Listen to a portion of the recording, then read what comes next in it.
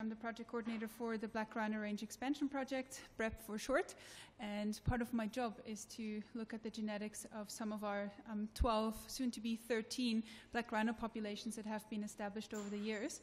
And I was very fortunate last year to be presenting here as well, giving quite in-depth results of what we found in terms of genetically analyzing these populations.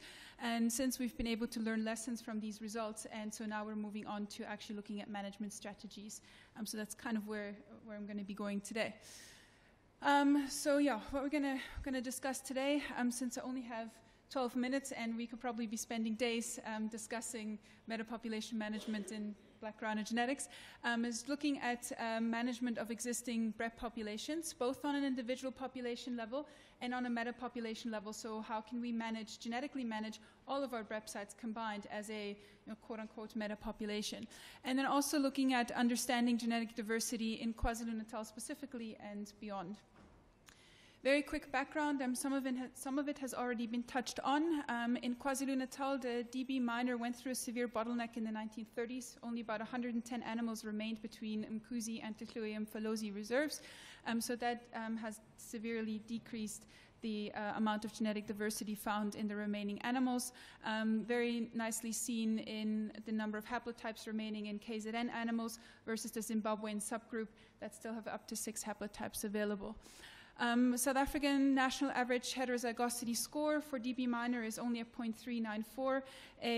Any animal species that has not gone through a bottleneck should be sitting at 0.6 to 0.8. So that gives you a bit of an idea of where we're standing in terms of a decrease in genetic diversity.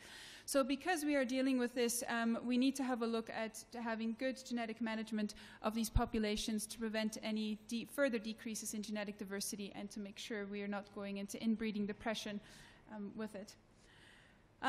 Very quick background on Black Rhino Range Expansion Project. The first population was established in 2004 and subsequently 11 more, about to be 12. The rhinos that we translocate into new areas to establish new populations come from sources in Ezimbelo parks as well as Eastern Cape parks. And in 2017 was the first time that BREP offspring that has been born and brought up on BREP sites were actually used to establish a new population.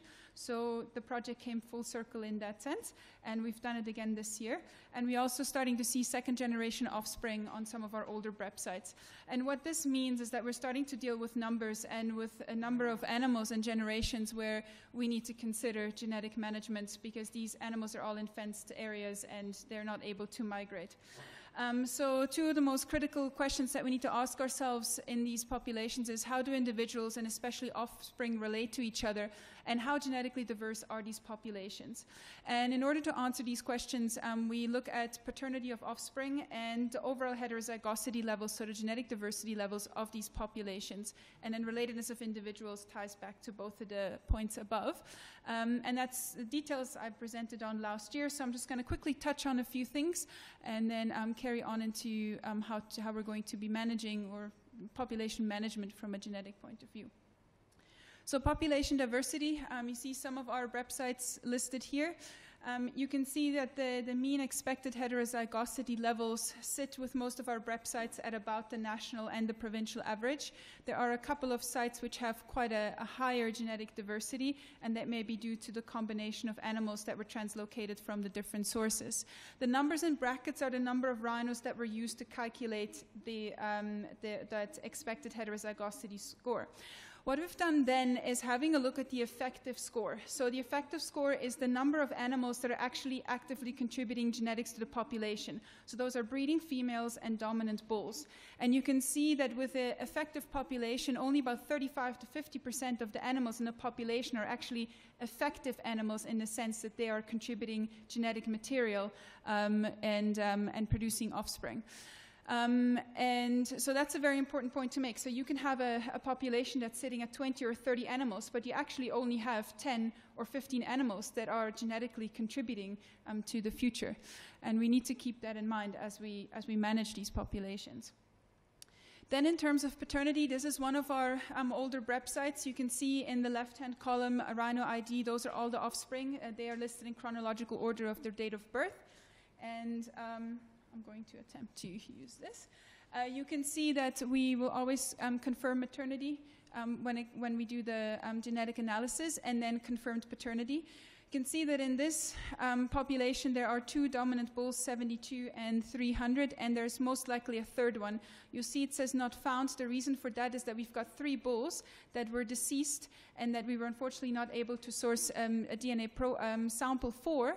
So we're unsure of who fathered these, but you can see by process of elimination of the date of death of the 3 unknown bulls that most likely 146 may have fathered at least the last 3 calves. The other thing that you'll see as well, and keep this in mind as we start talking about management, is that you'll see that the bulls will associate with the same female. So this 72, he breeds repeatedly with 147 and with number 7, and then you see 300, he repeatedly breeds with 246. So there seem to be some sort of associations between the males and the females. Whether it's the bulls selecting the females or the other way around, we don't know, but keep that in mind as we go along. So from these results, we were able to, or starting to have a look at genetic management. So we now have data that we can use to manage these populations. So what we've done is creating a genetic management plan for the BREP sites, with the idea that we have a generic plan that can be used by all of the sites, and then we have a look at each individual site's paternity and heterozygosity scores, and we do short to medium term interventions that then accompany that general genetic management plan. Some of the key management recommendations that have come out of this is that obviously we need to monitor relatedness and try and reduce and prevent inbreeding where possible. And one way of doing that is to manage the dominant bulls and basically swap them out or remove them off each generation. So tenure will be about 8 to 10 years. And this is just to prevent the bulls from mating with their offspring. And then the same goes for managing offspring. It's easiest usually to manage the males. Again, you don't want them to end up mating with siblings or with their moms. And that, again, here you're talking more about removals. So the issue is also with the rhinos, black rhinos temperament. It's quite easy to remove animals and have gene outflow out of a population. It's much more difficult to get gene inflow because these guys they're not very fond of strangers and new guys coming into population. And yeah, they often like to fight and sometimes even kill each other. So what we need to consider, though, is gene flow into the population. It's very important. Rule of thumb is that 1 migrant per generation, so in the case of black rhinos, it'll be about every 8 years, is enough to keep the heterozygosity level at whatever level the population is at that time.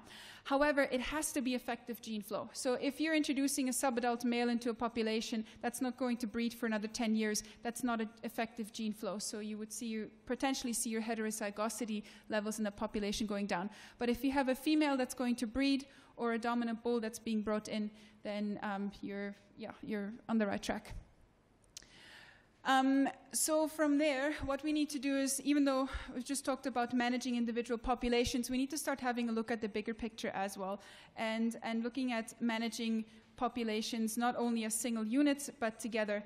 And we can do this in the case of KZN and with BREP by looking at the genetic makeup of BREP sites and of Esenvelo populations, and that will allow us to swap animals out if we need to. And also it gives us a good idea of when we establish new populations of which animals we're going to be taking out of these Esenvelo populations. So in terms of selecting rhinos for supplementing existing populations, one thing that we can do is, let's say we've got Frick at Wienen, and he's got a bull that needs to go. He's been running around and mating for 10 years, and we've got somebody at one of the BREP sites, they've got the same thing with a bull. What we can do, if all of the animals are DNA profiled, is we can simply take those 2 DNA profiles and we can basically swap these animals out. But before we do that, we do it as a desktop exercise, in the sense that we can, just by having all these populations genetically profiled, we can have a look, okay, if we stick this bull into that population, is there going to be, from a genetic diversity point of view, does it make sense? Is that bull genetically different enough from the previous dominant bull to actually provide good, effective gene flow into the population? And then the second thing that we're looking at as well is establishing new populations and using DNA profiling for that. So basically what we can do is, if we have all of the populations DNA profiled and have that done with Esenvelo populations as well, is that we can project what's going to happen. First of all, in terms of removals. So when we do removal strategies, you obviously have to look at sex ratios and age structures and things like that of the animal, and removing animals that are appropriate for that. But now you can also start having a look at which animals do you want to have removed in terms of from a genetic point of view. Perhaps some animals that are quite highly related to other ones you can remove. And at the same time, if all of the animals are DNA profiled that you're going to remove, once you've earmarked those, you can actually predict the heterozygosity of the new population before you've even captured an animal, let alone translocated it. And the key here is balance. And somebody mentioned it earlier, is that you don't want to remove all of the good genetic individuals from a source population and leave the source population with sort of genetically inferior animals, but you also don't want to go the other way around as well, where you're going to end up removing animals which, if you add them all together into a new population, are not going to give you a good head start in terms of average hetero or good heterozygosity of a new population. So that's where the balance comes in. And up until recently, we have not been able to do this, in that we've had all of the rhinos that we were going to be moving profiled so that we can actually predict heterozygosity before we even move the rhinos, up until a couple of weeks ago. So this is actually quite exciting. We are currently in the process of translocating some KZN DB minors into a location where there are some Kruger DB minors already present. And both of those populations have been completely DNA profiled. And so what this has allowed us to do is to predict what the heterozygosity scores, or what the heterozygosity of the new population is going to be before even having moved the animals, which is quite interesting. So you can see this is the BREP population that's going to be moving from KZN. This is the existing population.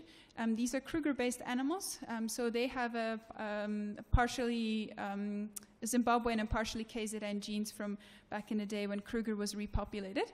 And so you can look at the expected heterozygosity score. It's sitting very much on a KZN provincial average of 0.399, and it's a little bit higher for these animals, these Kruger animals right here.